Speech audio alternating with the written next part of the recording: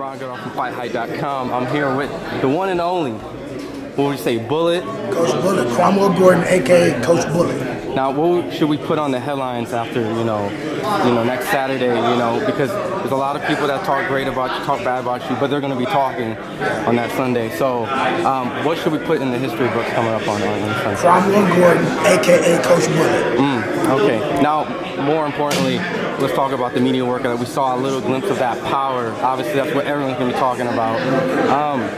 Is your arms okay? I mean, you're a real strong, swole guy. We just warmed up a little bit today, so they're okay today. Now, just going into this fight, obviously, it's definitely going to not just be power, but very technical. And I think people are kind of overlooking the aspect that you guys are putting, just thinking you're coming in, just swinging for the fences, without giving the game plan. Just talk about the training camp that's kind of been implementing and how great it was. It's going to be a chess game.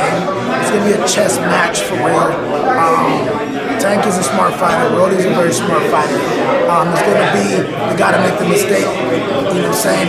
And which is hard for Rolly to make that mistake because he's not going to position himself to make those mistakes. He's not going to work on emotion. He's not going to work on the willingness of position. I mean, mentally position himself. He's going to position himself to be sharp and to be defensive at the same time. You know what I'm saying? So when you talk about the first round KO, it's because if Tank feels he's going to come in and press him, thank you. That's what we want. But we're prepared for 16 rounds. 12 if you're not. 16 rounds what we're prepared for. Now, obviously, the fight fans don't really know about boxing. Seeing the fact that Tank is fighting a big guy with power, this is a lore that he's not taking it serious. But a lot of people saying this is the most serious he kind of seems to be. Tank is taking this fight most seriously because he feels like Rolly's a bum. Rolly don't belong on the same stage as him. Why is he fighting this guy? Well, he's number one in WBA. And you have to enter a belt, they got rid of entrance, so now you have to fight him. It's not a Mayweather promotion, GTG promotion, PBC promotion. It's a fucking WBA sanctioned fight. That's what people don't understand. People that don't know, think about what I just said. Yeah. And overall, with this fight being possibly the biggest fight on pay-per-view, that's maybe with the Canelo, that's just going to be intertwined, might surpass it.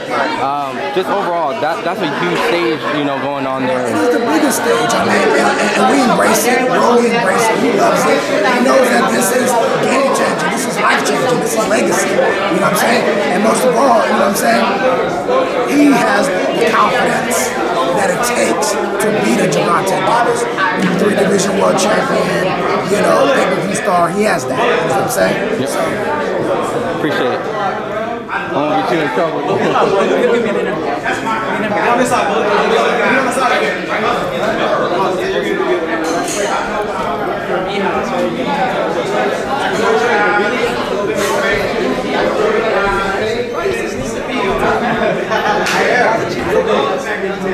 Right here, fellas.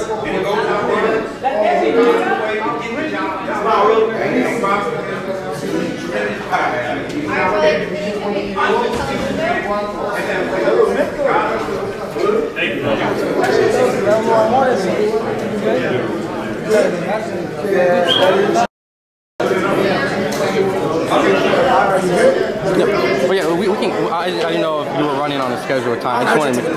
Okay. But yeah, just going back and resuming overall, the fight originally was scheduled back over, and then you have, and now you have a longer training period. Has that been beneficial? That has been the biggest blessing in the world. Really? Why is that? They don't even know that. You know what I'm saying? Because give us more time, give him more time to be more serious, and also more time to study. Now you've had sparring partners come in, few that's done some upsets on a top-ranked card, so not really giving too many, but you've had really great quality work preparing. I got to see the sparring. As good as it can get for a southpaw stance, with the two guys that we work with. And shout out to Tony Khan and also Rolando Romero. So thank you guys for preparing around, and we're gonna make sure you take care of it. Now, with this, atmosphere that's happening and things like that, you've been in, big, situations, things like that. Have you been getting a lot more attention and things like that? And have you been blocking out like social media, some love, some hate, some things that are a little bit different from a trainer that you had? I'm not a type of trainer that's attention. I'm a trainer that just does my job. And if you respect me, I respect you. Don't respect me, I don't respect you. And that's the person I am. You know what I'm saying? So the attention really don't matter to me. It's him winning the belts and being the top of the food chain. It matters to me. My work will speak for itself through him. Is that what I'm saying? So the social media is a lot of people talking crap and whatever. That's cool. Everybody had opinions. It was great. You know, and there's a lot of trainers that's been in the position like the underdog, the B side, the underhype, but then later on reviewed as like geniuses and things like that. Is this one of those fights that you're able to kind of get that first underneath the belt of many? Most trainers, they know exactly what they have. See, boxing is like this. You'll have a toolkit, so nobody knows what's in your toolkit to get the job done. You get the job done better than most people just by having the right tools. How much experience they have with it. And just, you know, just not just having like a sense of holding pads and having a good game plan, but a sense of timing. Do you feel going into this fight, there's obviously a speed factor, but timing's the most important thing coming into this fight? What I'm not is a mid man. I'm not a pad man. I'm a very intelligent coach. It says Cerebral Assassin. Ooh, let me get that real quick. Cerebral Assassin. They look at muscles, they look at the way I talk, aggression. No, I'm very cerebral. You know?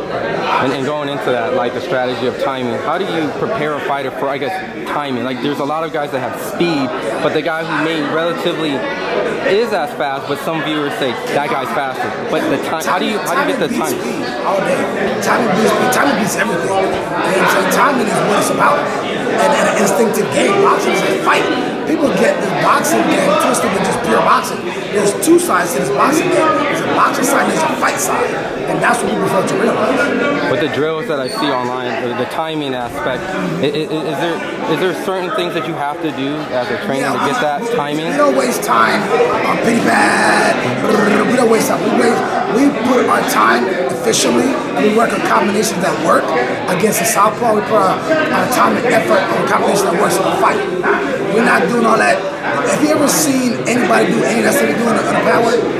Have you ever seen that in the ring? No. Maybe when another guy is tired, you can do something slicker, try to showboat.